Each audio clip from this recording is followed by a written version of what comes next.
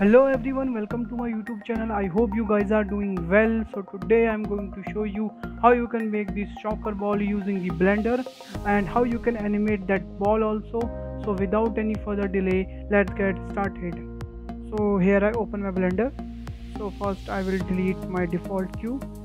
Then after that I will add one icosphere and I will change that subdivision 1 and radius also 1. Then after that I will go to the modifier stack and here I will add one modifier called bevel and I will change that only vertices and here I will set the percentage and now I'm going to divide that percentage to 3, so I will get the perfect shape, that shocker. Then after that I'm going to add the materials, so I will add the two materials. First is white and second one is the black, like that. Yeah, then after that I'm going to do again the modifier stack and I will change the material and now I'm going to close that and I will add the one more modifier, it's called edge split. So and I will set the 0. So why I'm adding that edge split, so when we extrude that edges it will be help us later. Then after that I will add the one modifier, it's called subdivision modifier, so it look like that.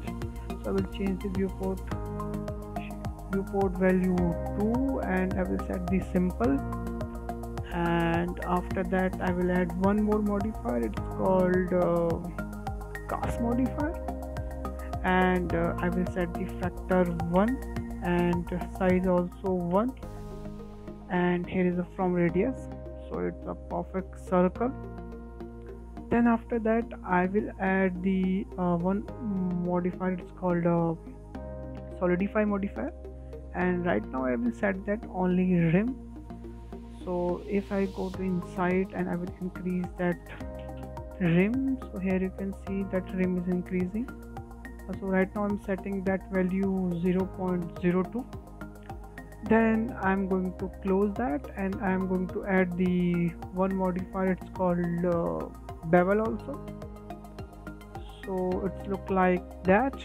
So I'm going to change the angle and I will set the segment 3 like that, and I will set the offset profile 1 and yeah, not 1, it's a kind of 0.09. then after that I will smooth it first and I will add the subdivision modifier to make smooth, and now we will change the values. So if I will change the value here, yeah, that is the perfect looking shocker. So that shocker is ready, our football is ready. So now it's time to animate that.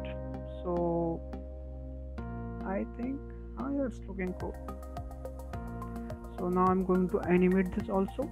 So what I will do, I will move it out little bit up like that, and I'll set the keyframe, press I, that location, and here is a keyframe is activated. After that 50 frame I will drop it down like that, and I will press I again and then press the location. So here is a one more keyframe, so when I play the animation, so that is going like that. I think it should be more faster, so I'm setting the 30 frame.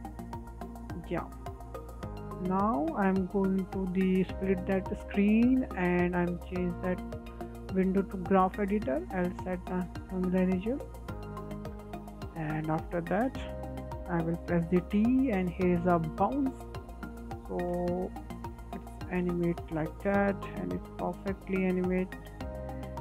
And now I'm going to close that window also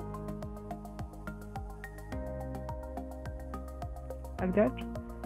So here you can see that animation is like that, so we can increase that and we can get the slow animation with if we will decrease that gap. So we have a fast animation, so I think 30 is good. Yeah, it's looking perfect. So once at the end frame 30, true.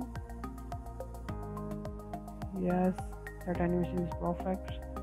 So that's it, this tutorial guys. I hope you learned something in this video. If you learned something in this video, please hit the like button, hit the subscribe button, and don't forget to share this video.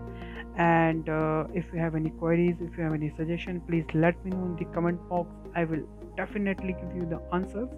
And the most important thing, you can download that project file in the description. I will put that link. So bye bye, take care, and stay home.